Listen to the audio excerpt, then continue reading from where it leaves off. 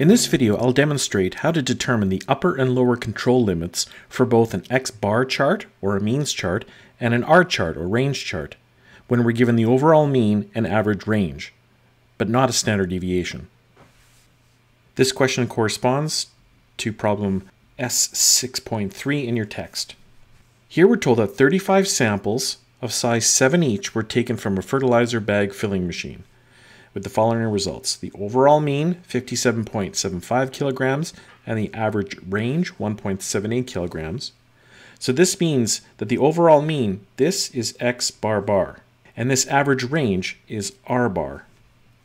Our requirements here are to determine the upper and lower control limits of both an X chart and an R chart, where, and here's the problem with this question, is it should not say where sigma equals 3, it should say Z equals 3, because this corresponds to a 3 sigma control chart. If you interpret sigma to be 3, then what you would do is say, well, the question's provided me with the population or process standard deviation, or sigma, and then I can go ahead and use the other formula. But that's not the case here.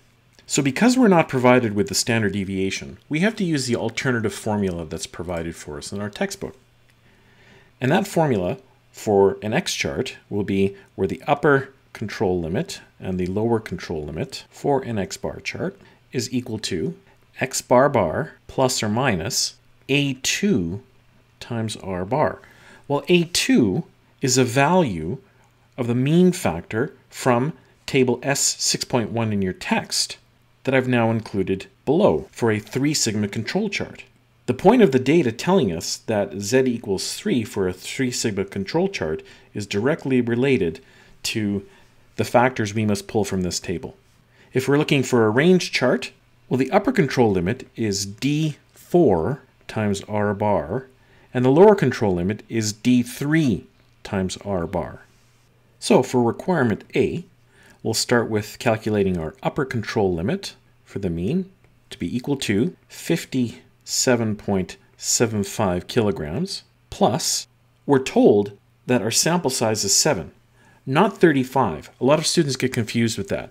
There are 35 samples taken, but there's only 7 observations within each. So the sample size is 7, which means if we look at our table, we want 7 corresponding to an A2 factor of 0.419.